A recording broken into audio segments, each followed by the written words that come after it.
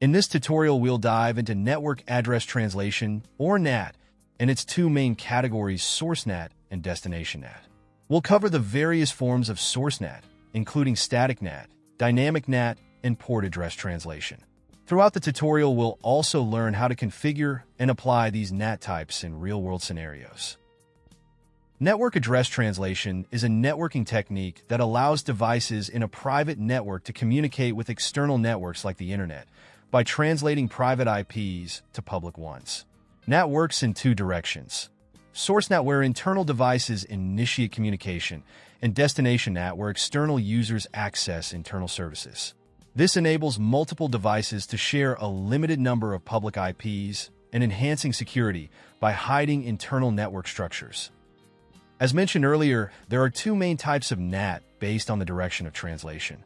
Source NAT is initiated from the internal network when devices want to communicate with external networks, while Destination NAT is initiated from the external network when external users seek to access internal resources. Source NAT modifies the source IP address, changing it from internal to external, whereas Destination NAT modifies the destination IP address, changing it from external to internal. The primary purpose of Source NAT is to enable internal devices to access external networks, while Destination NAT allows external users to reach specific internal services. In terms of security, Source NAT helps to conceal internal IP addresses from the external network, providing an additional layer of security, whereas Destination NAT can expose certain internal services to the outside world, necessitating stringent security measures. Source NAT is typically implemented on routers and firewalls, whereas Destination NAT is often used in load balancers or for specific service access. Common implementations of Source NAT include static NAT, dynamic NAT, and port address translation, while Destination NAT commonly involves port forwarding. At this point, we will take a closer look at the various types of Source NAT. Let's consider a scenario with three companies, each operating its own private internal network. Each company has an edge router connected to a shared router, which simulates the Internet. Company A uses static NAT, allowing its internal devices to access external services with a consistent public IP address. Company B implements dynamic NAT, mapping a pool of private IPs to a pool of public IPs on a first-come, first-served basis. Company C adopts port address translation, where multiple internal devices share a single public IP distinguished by unique port numbers. Let's start by exploring and configuring static NAT. Static NAT establishes a one-to-one mapping between one private IP address and one public IP address. It is ideal for services that require a fixed IP for outbound or inbound traffic, such as web hosting, email servers, or remote access via VPN. However, since each internal device in static NAT requires its own public IP, it becomes inefficient in environments where multiple devices need external access, but only a limited number of public IPs are available. Another key aspect of proper NAT configuration is accurately defining the inside interface, which connects to the private network, and the outside interface, which links to the external or public network. Furthermore, understanding the following four NAT-related keywords is essential for successful implementation. Inside local address is the original private IP address of the device inside the network. Inside global address is the translated public IP address that represents the internal device on the external network. Outside local address is the address of the external destination from the perspective of the internal network. Usually, it's the same as the outside global address, which is the real public IP address of the external destination, but can differ in cases of IP conflicts, security measures, or specific routing policies. IP conflicts occur when internal and external networks use the same IP address range. NAT can resolve these conflicts by translating the outside global IP to a different outside local IP for internal use, ensuring there is no overlap. Moreover, to enhance security, NAT can hide the true public IP of external servers by translating the outside global address to a different outside local address. This prevents the real IP from being exposed to internal users. Lastly, in the context of VPNs where two networks have overlapping private IP ranges, NAT can resolve conflicts by translating the outside global IP to a different outside local IP, avoiding IP conflicts between the two networks. Now let's see the static NAT configuration on Cisco router. Here we are configuring the internal facing interface Gigabit Ethernet 0/0 with the IP address 192.168.1.1 as the gateway for internal devices. The command IPNAT inside designates this interface as the inside interface for NAT, where traffic will originate from the private network. Next, we configure the external facing interface Gigabit Ethernet 0/1 with the public IP address 200.1.1.1. The command IPNAT outside marks this as the outside interface, meaning it represents the public-facing side where traffic exits and enters the network. Subsequently, this command sets up static NAT. With this configuration, when a device inside the private network with the private IP 192.168.1.20 initiates an outgoing connection, static NAT maps its private IP to a fixed, pre-assigned public IP 200.1.1.10.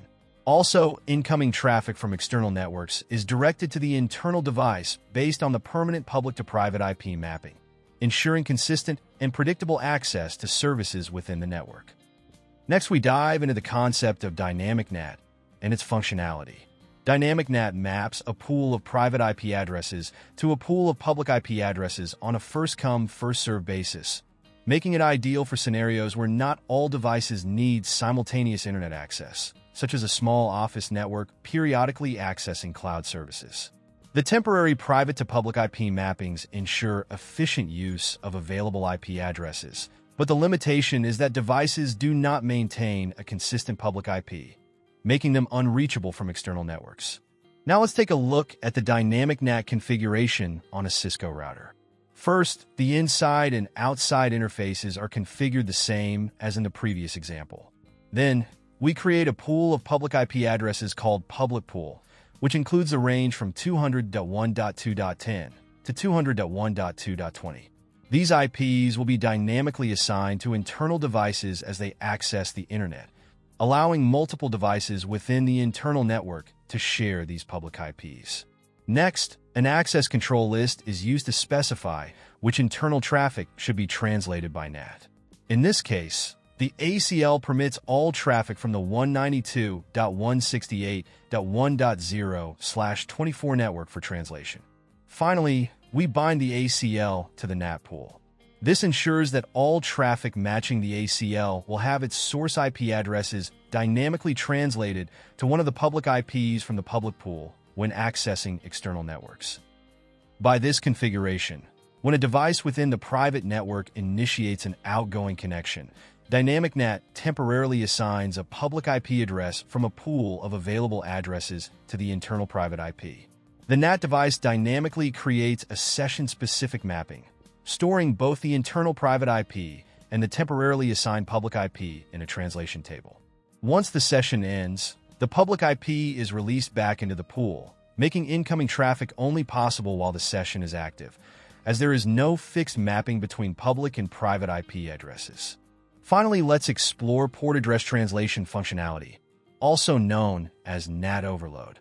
Port address translation refers to the process of mapping or translating the internal source port of a device in a private network to an external port on a public IP address when using network address translation. This mapping allows multiple devices within the same private network to share a single public IP address for communication with external networks, like the Internet. A key limitation of PAT is that it cannot be used when external users need to initiate connections to specific internal devices, as the port mappings are dynamic. Regarding configuration, after properly setting up the inside and outside interfaces to define the private and public network boundaries, the access control list specifies which traffic from the internal network will be translated by NAT. In this case, we permit all traffic originating from the 192.168.1.0/24 network to be subject to NAT. Finally, this command configures port address translation. The overload keyword enables multiple internal devices to share a single public IP by assigning unique port numbers to each connection. In this case, the IP on Gigabit Ethernet 0/1 is shared among the devices, enabling many devices on the 192.168.1.0/24 network to access the internet simultaneously using the same public IP address. Consequently, the source port and IP of the internal device is translated to a unique combination of the public IP and a new dynamically chosen port number by the NAT device. The translation table on the NAT device keeps track of this mapping. When external traffic is received, the NAT device uses the destination port number to resolve it back to the corresponding internal private IPN port, ensuring that the data reaches the correct internal device. This mechanism is key in managing simultaneous connections and multiplexing traffic through a single public IP, especially when handling numerous devices behind a NAT gateway. Now let's dive into Destination NAT. Imagine a situation where we want external users to access an internal web server with a private IP of 192.168.1.10. To make this possible, these users will connect via the public IP 200.1.1.10, which is the public-facing IP of the router. DNAT is a technique that maps this external public IP to the internal private IP as packets pass through the router or firewall. Moreover, in Destination NAT, a single public IP can manage traffic from multiple ports, redirecting each to different internal devices. This flexibility allows multiple services to be hosted behind one public IP, optimizing resource use and simplifying network configurations. To configure Destination NAT, similar to Source NAT, we first need to specify the inside and outside interfaces. Next, we need to create access lists to specify which traffic should be permitted or denied. Subsequently, we implement Destination NAT by mapping an inside local address and port to an outside global address and port. The inclusion of TCP indicates that this mapping is applicable specifically to TCP traffic. Moreover, the extendable keyword allows the router to create more than one static NAT entry for the same internal device without removing existing mappings. As you can see, access lists are not directly referenced in the NAT commands. Instead, access lists filter incoming traffic to permit only specified types, such as HTTP and FTP, while the NAT rules statically map traffic to the internal servers based on defined public ports. Here a question may arise. Given that Destination NAT and static NAT appear similar in configuration, how does the router distinguish between them? The router distinguishes between incoming traffic and response traffic for existing sessions, using a NAT translation table and connection tracking mechanisms. When traffic originates from the internal network, the router creates an entry in the NAT table which records the internal private IP, the translated public IP, and the destination IP. For response traffic, the router matches it to this entry and applies reverse NAT to forward it to the internal device. If incoming traffic does not match any existing session, it is treated as new traffic and Destination NAT is applied if matches a configured translation. This mechanism helps the router determine whether to use Destination NAT or static NAT, depending on whether the traffic is part of an existing session or a new connection. As you saw, the Show IP NAT Translations command displays the current NAT table, showing active translations between private and public IP addresses, helping monitor NAT operations. The Show IP NAT Statistics command provides an overview of NAT performance, including total translations, hits, which indicates the number of times traffic matches an existing NAT translation entry in the NAT table, and misses, referring to the number of times incoming traffic does not match any existing NAT translation in the NAT table, offering insights into the efficiency of NAT and potential issues. In conclusion, NAT is a powerful technology that extends network reach, conserves public IP addresses, and strengthens security across various network environments. Thanks for watching, and if you found this video helpful, please like, share, and subscribe for more in-depth networking tutorials.